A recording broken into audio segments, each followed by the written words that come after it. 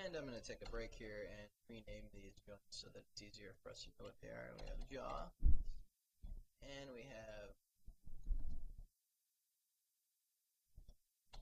head, hip. Alright. I'm going to go back to the weight paints editor, and then we can see the jaw, head tip there.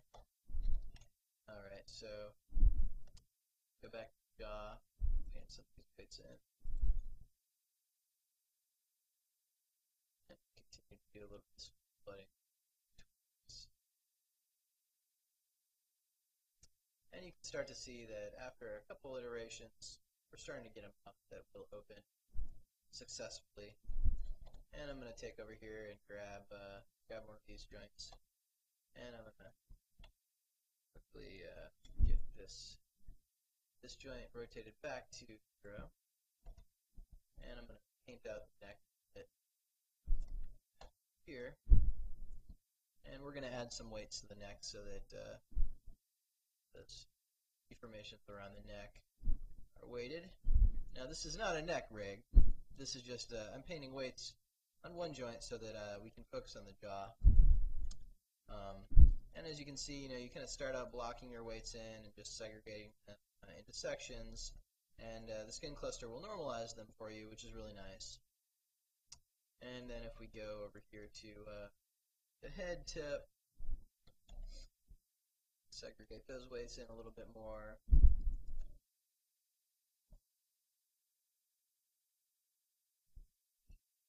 And then if we go to the jaw again,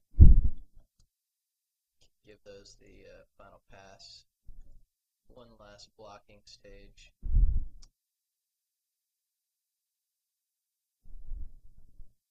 Alright. So now if we open up the jaw,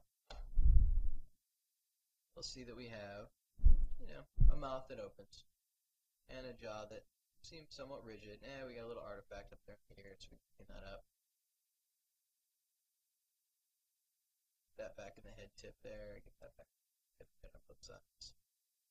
And you'll continue to go through and clean up things like that as you see. And what we want to do is go back to the jaw and do a little smoothing on that smooth brush so that this region continues to smooth out.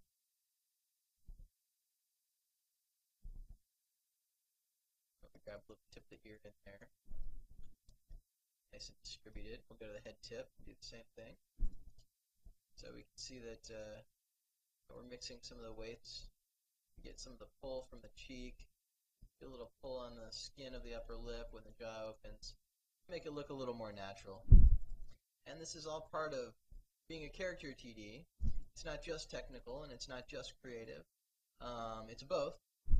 That's the important thing to realize. That's the important thing to come to terms with and to embrace as a character TD. Painting weights is, it could be viewed by some as tedious. I think it's awesome. You can introduce some really beautiful effects by painting weights and spending a lot of time carefully painting weights. And so I think it's important to realize that. So now you can see that we've kind of got the jaw opening, and it's not looking too bad. So if we rotate this now, it looks fairly decent, for a starting point anyway. Now, one of the things we want to do is kind of look at anatomy of a mouth, and you'll realize, you'll sort of notice is, and I'm going to set this up pretty quickly. You can spend a lot more time rigging this yourself. But you'll notice that the anatomy of the mouth, and there's some weird motion in the ears over here. We're going to ignore that. Paint the weights and get rid of that and make that better. But the anatomy of the mouth stretches. There's skin, and it's a lot more, looks a lot better than just sort of this volume. Just the same volume as it opens and closes. That's not really the way a mouth is meant to look when it opens. So what we want to do is we're going to set this rotation back to 0. We have the default model back here that we bound and we skinned. And we're going to duplicate it off and move it over to the side. And we duplicate it, we need to unlock the channels. unlock. All right, let's just translate that guy here to the side. And we want to create a blend shape that's going to blend in front of the skin cluster. And we're going to use that blend shape to kind of correct and model in what the shape of the mouth could look like. This is kind of the concept behind post-space deformations. This isn't exactly a post-space deformation setup that we're going to do in the least, but it's the idea of modeling and using other deformers to tweak your model as it deforms and as it's skinned. So the first thing I'm going to do is just grab that guy and grab that guy. Go to edit deformers, or sorry, create deformers. Go to blend shape options. Let's call this. Let's just call this corrective. Blend, and this is a pretty old school technique. And we'll go to front of chain, which means it's going to go in before the skin cluster, and click apply. You see there's our corrective blend, and when we turn it on, it does nothing because the model hasn't changed yet. So we'll just leave it on. We'll set it to 1 right now so we can see our changes. And we'll go ahead and we'll open the jaw here using the rotate. And we have an open jaw. Okay, so the next thing we want to do is go ahead and grab this guy. I'm going to move him a little closer here. Once we apply deformers to this, we can't really move him around anymore. So I'm going to lock his translate values off. And I'm going to grab it and I'm going to create a lattice on him.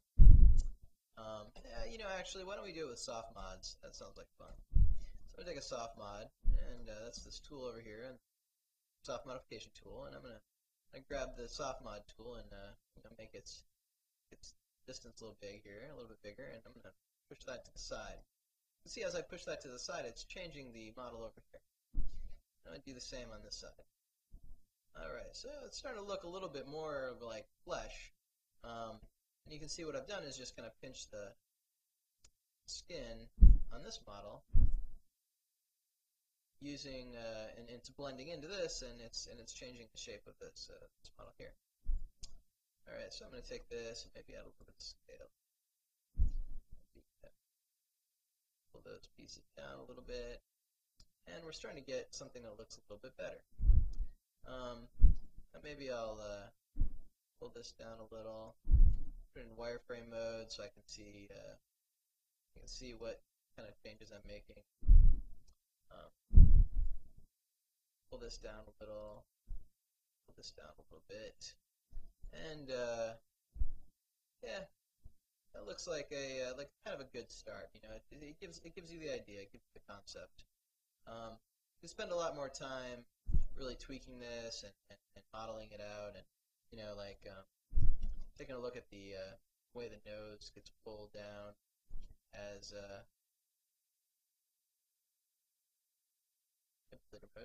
look at the way the nose gets pulled down as the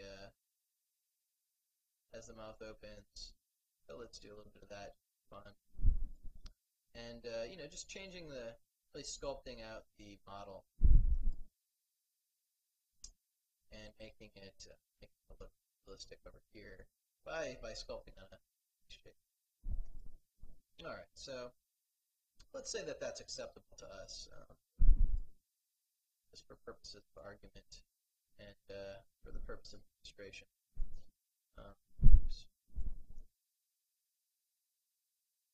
And that looks pretty good. Okay, so we've got this model and it's blending into this model using a blend shape, front of chain. And if we change this attribute, it will change from kind of default looking